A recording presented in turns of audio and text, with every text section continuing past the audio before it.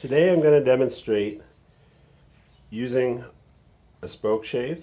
I'm going to be making this post octagonal. Usually I'd use a draw knife for this, but I think it's good practice for using a spoke shave.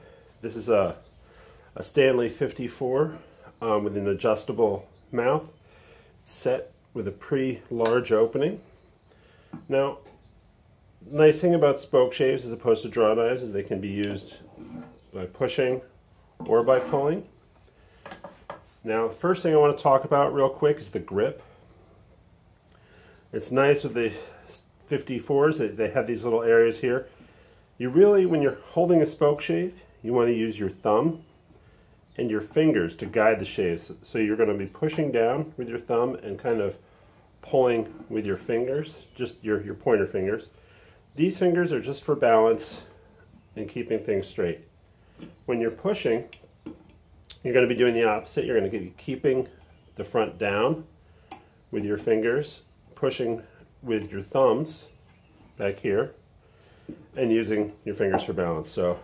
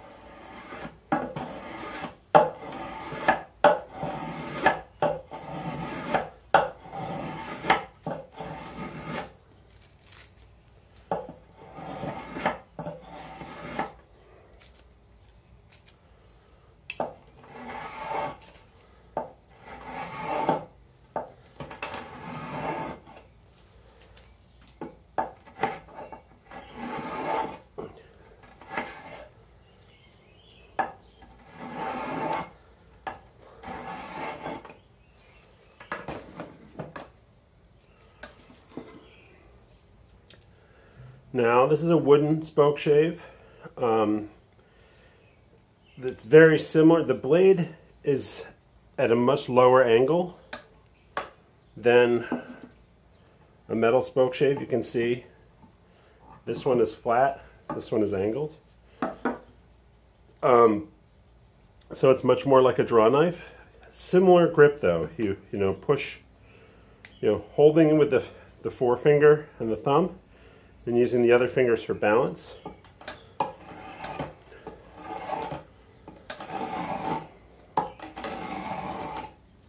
If you start to get chatter, it's a good sign that you need to switch directions.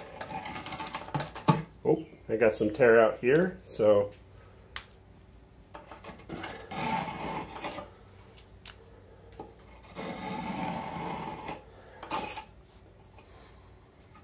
and again, this spoke shave is set very thick, so it's taking a very big shaving.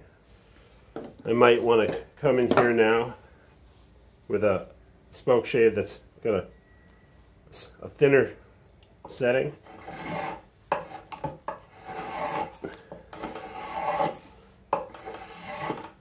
And clean it up.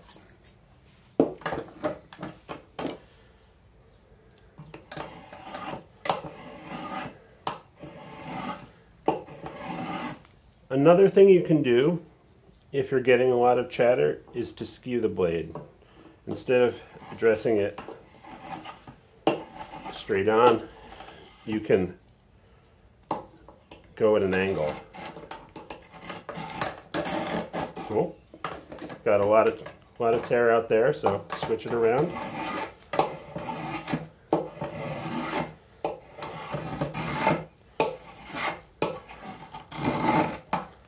Yeah, a lot of chatter there. So this is set really thick, so I'll go back with a spoke shave that's set a little thinner and clean it up.